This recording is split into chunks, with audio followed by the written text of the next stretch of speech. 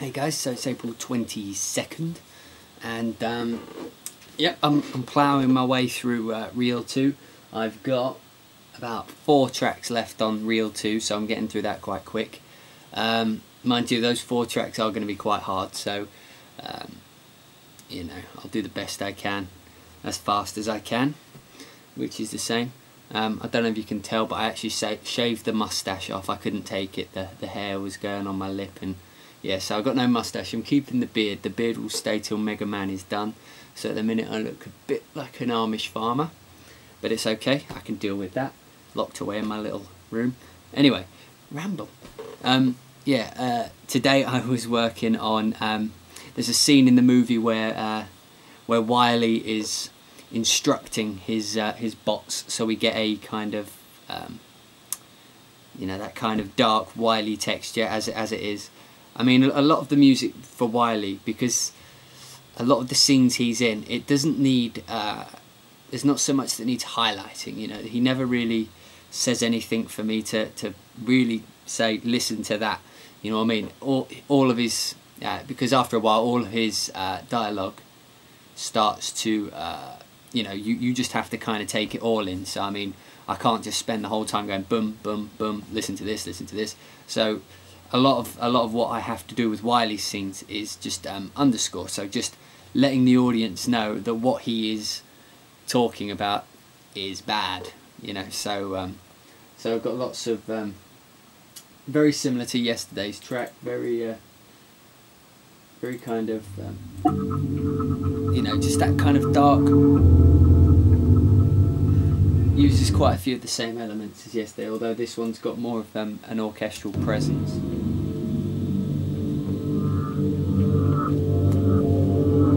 It should do.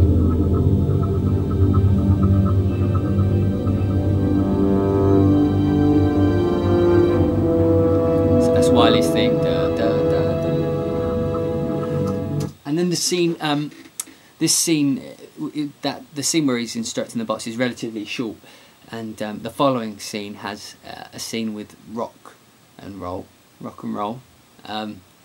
Yeah, so the scene with MegaMan and his sister, Roll, are having a conversation about Rock not really wanting to fight, but you know, he has to, because he's the only one capable of stopping the great evil.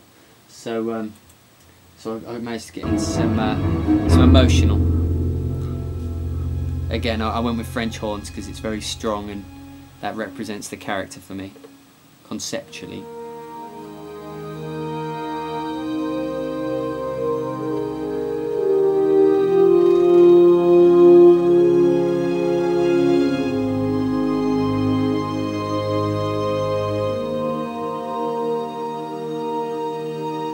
So you know, that's it's very like you know, it's got a lot of it sounds heroic without being, you know, bombastic, without being really large, you know. So it's got that kind of heroic kind of you know, responsibility. The solo French horn there, I actually have a I have two solo French horns playing off each other, and I wanted to give a sense of responsibility. I mean, if you sit down with someone and say, I want you to make a piece of music that represents responsibility, you know, it's quite tricky. So I went with that French horn line that plays off itself. I'll turn it up a bit in case you can't hear it. So if you listen, 2 French horns coming in now.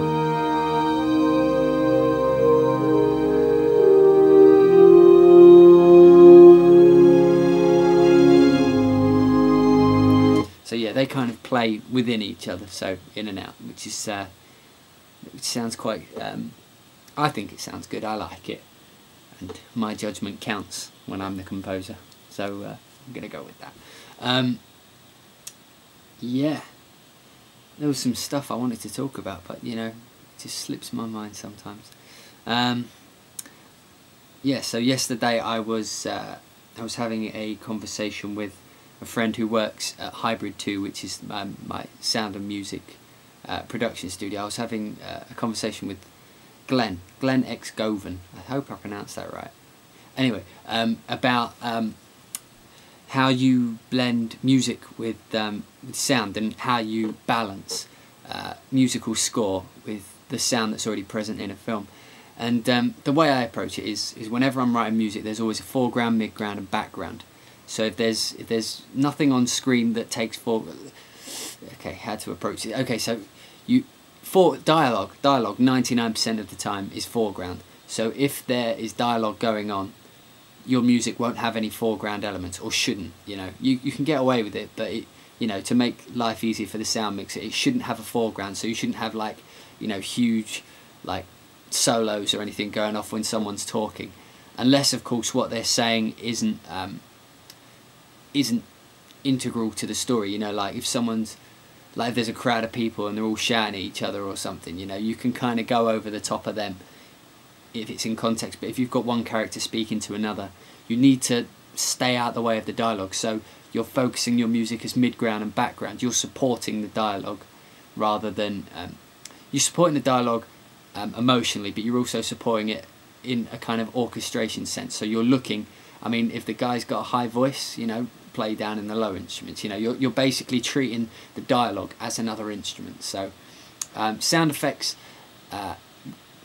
like 60% of the time are like, that was an odd figure, yeah, but 60% of the time are foreground. So things like that are integral to the story. So if there's like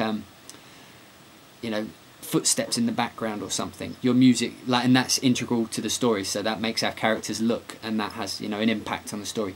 You can't cover those footprints. If they're really low, you have to go even lower. So the footprints are now the foreground, so you're supporting footprint sounds. Or if it's machine gun fire, that's not so much a necessity to the story, but when you get loud explosions or machine guns or constant loud sounds, even though they're not integral to the story, they take foreground, because if you try and compete with them, you'll just get all muddied up. So whenever things get loud in the sound, take the music somewhere else. Make it more rhythmic, make it more low down, play where the sounds aren't. So if it's gunfire, which is very, very mid heavy, like in frequency, either no point going above, because you'll probably ring. So play down low, get your low instruments going while it's there, and then bring in the rest when the gunfire ends. So yeah, that's how I approach it. Consider, if you're working to film, always remember that music has to sit behind the dialogue, always, pretty much 99%. So just imagine those other parts of sound as foreground elements when they're integral to the story, or if they're too loud to compete with. So just stay out of the way. Just stay out of the way. It's hard. It's a hard thing to get across what I mean. But I mean, like, if you work to film, you'll see for yourself what I mean. It's just a case of ducking out when something else is more important, because your music isn't the most important. You're there to, strengthen a story, not to get in the way of it or try and tell it your own way. Because you got to remember that the audience are actually seeing the pictures as well as hearing your music. So, I mean, if two people are very clearly in love on screen, you don't need to have the music going, "They're in love." You can emphasize the emotion, but you don't need to tell the audience what they can already see.